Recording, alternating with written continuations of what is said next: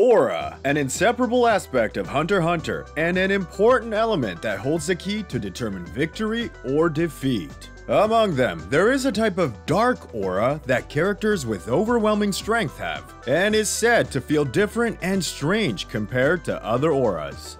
The scene where two very experienced fighters, Netero and Zeno, instantly prepared themselves for death once they felt Meruem's dark aura was hard to forget, right? Hello, this is the Hunter x Hunter Institute. In this video, we will be discussing a new theory that has surfaced. Does the dark aura have a deep connection to the dark continent? If you enjoy this video, please give it a thumbs up and tell us your thoughts on dark auras in the comment section. 1. The Dark Aura. Similar to Haki in One Piece and Chakra in Naruto, in the world of Hunter x Hunter, there exists a mysterious power called Aura, which can strengthen one's abilities or even heal wounds when used. It is a pretty common power that appears in many action and battle mangas, but the way the author portrays it can greatly change the reader's impression, don't you think? For example, characters with overwhelming strength like Meruem, who boasts about his unparalleled strength, and Adult Gon, who forcibly made himself grow older and slaughtered Pito, are occasionally depicted with a dark-colored aura shrouding them like a mist. In Hunter x Hunter, such dark aura is used to represent the malevolence of a character. It was revealed by Woble, a hunter who took the hunter exam the same year as Gon, that the color of auras changed depending on its attributes. Woble, who died in the early stages of the Chimera Ant arc, attacked a Chimera Ant with his Nen ability, Rainbow, which transmuted his aura into different colored arrows. He shot a red and orange arrow for his attack. As the ability's name implies, it is thought that the Rainbow ability can transmute Woble's aura into 7 different colored arrows. The protagonist, Gon, acquired his Nen ability in the Heavens Arena, and characters with top-class strength such as Hisoka, Chrollo, and Netero are also able to utilize Nen. There are many scenes in the story where these powerful characters are using their Nen abilities, but there have not been any depictions of them with dark auras. From this, it can be inferred that dark auras cannot be emitted by ordinary Nen users. The dark aura emitted by characters with incredible strength and abilities in the series is surely something that Togashi-sensei intentionally drew.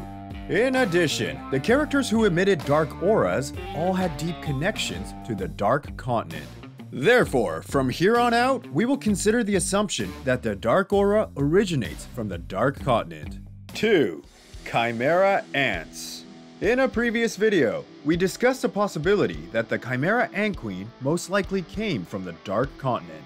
The Chimera Ant King Meruem and his royal guards Pito, Hoof, and Yuppie were all shown emitting dark auras in the story. However, not all Chimera Ants appearing in the story are shown emitting dark auras. So we think that the ability to emit a dark aura is likely limited to the 4 Chimera Ants, Meruem, Pito, Hoof, and Yuppie, who are the strongest among the Chimera Ants and have inherited more traits from the Chimera Ant Queen than the others. Here, we would like to review the scenes in which Meruem, Pito, Hoof, and Yuppie were shown emitting dark auras.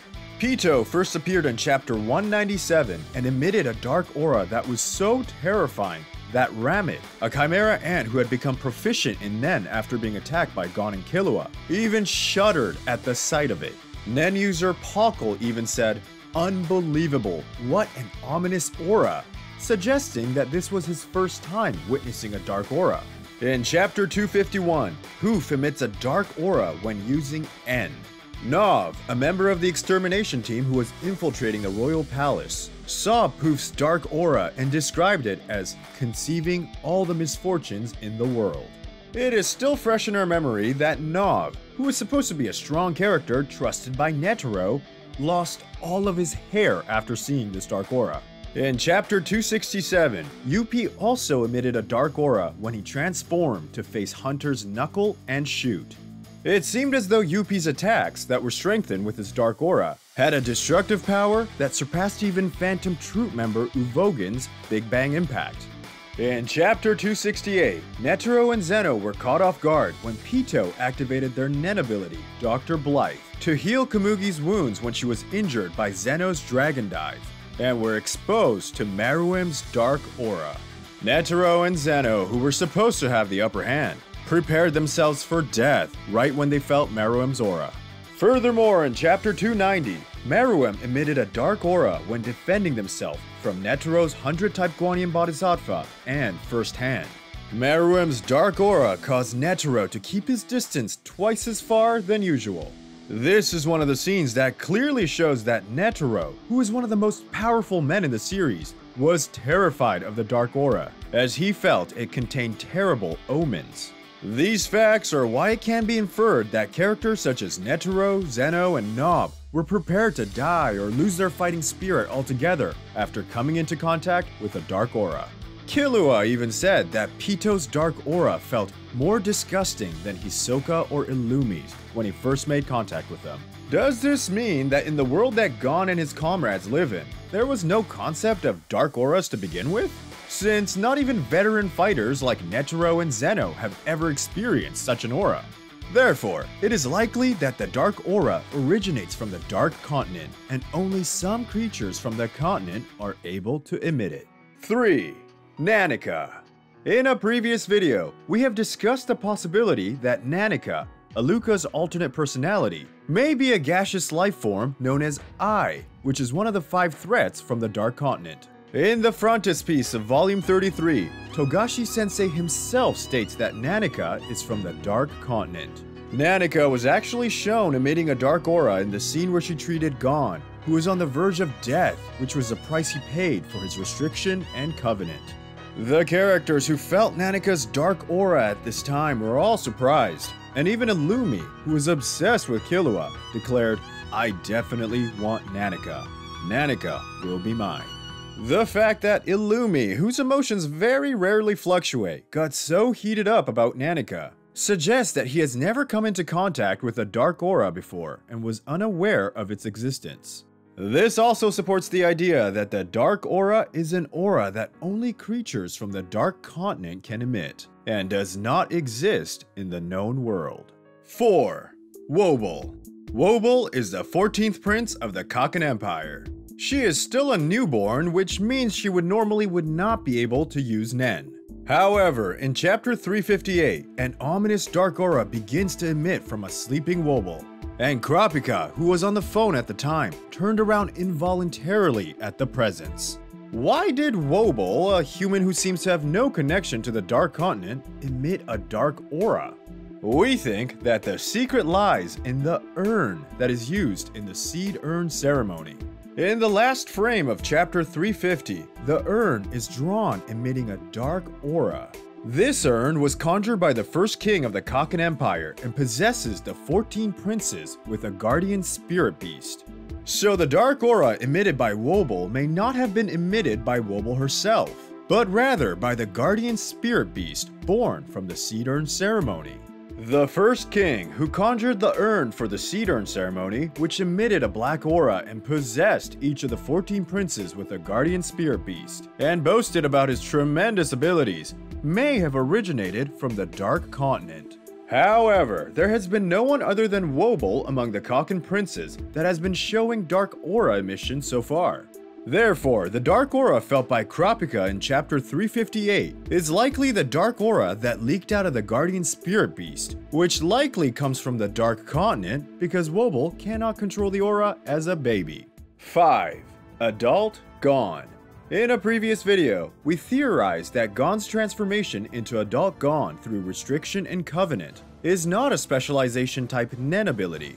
In Chapter 305 of Volume 29, Gon releases a dark aura towards Pito, who says, "I can't bring Kite back to life," and as a result, Gon transforms into Adult Gon. Pito, who also similarly emits a dark aura, was afraid of Gon's aura, weren't they? Gon had never emitted a dark aura up until this point. It is strange that Gon, who is not from the Dark Continent, was able to emit a dark aura. However, what if Gon is the son or descendant of Dawn Freaks, who is currently believed to be on the Dark Continent?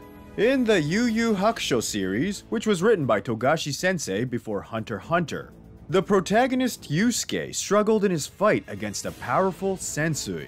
but was eventually able to defeat him when a powerful demon, Ryzen, who Yusuke happens to be a direct descendant of, took over his body. Based on this precedent, even though it is somewhat of a stretch, if we assume that Dawn is Gon's father or ancestor, then Togashi sensei may have intended to follow the story flow. 1. Gon could not defeat Pito in his normal state. 2. Gon draws out the same power as Dawn, who is in the Dark Continent. This means he successfully transforms into adult Gon by emitting Dark Aura. 3. Gon defeats Pito. Based on this, we think that the Dark Aura is something that creatures from the Dark Continent harbor. But what do you think is the case? If each aura color has its own attributes, the Dark Aura, which intimidates those who see it, may have a characteristic of pressure or intimidation, similar to Haki from the One Piece series. The Dark Aura is shrouded in mystery, except for its ominous nature. Will the mystery of the Dark Aura be revealed in the Dark Continent arc? What do you think? Let us know in the comments. We'll continue to post videos to show how great Hunter x Hunter is, so don't forget to subscribe to our channel. That's all for today. See you all again in the next video.